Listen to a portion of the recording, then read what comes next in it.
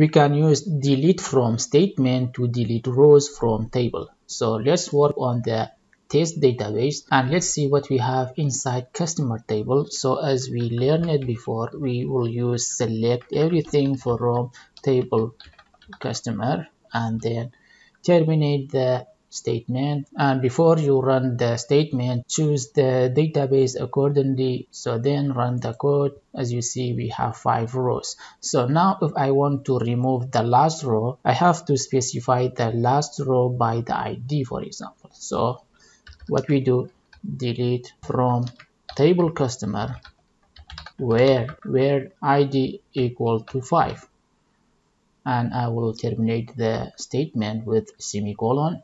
Now let's run the code and let's see what happens. As you see, the row number 5 has been deleted. Now if I want to delete row number 2, I can delete row number 2 by its ID. I can just put 2 and then run this code. It will delete that row. As you see, row number 2 and 5 disappeared or deleted. Maybe you ask why you are using the ID to indicate which rows to be deleted in the delete from statement. The reason is the ID is the unique number for each row.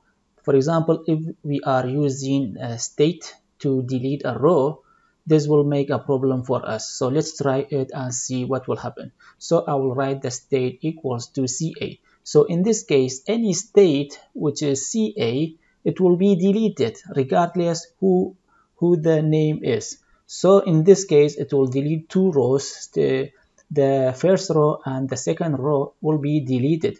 And sometime maybe you need to delete one of them, but because you specified the CA as a state in the where clause, it will delete both rows. So let's execute this query and let's execute select query to see what happened. As you see, 2 rows has been deleted because both are in the same state. That's why it has been deleted. So always pay attention to your delete from statement. The where clause is very important to use and decide which column name will be used to delete the rows. Otherwise you will get problems which cannot be undone.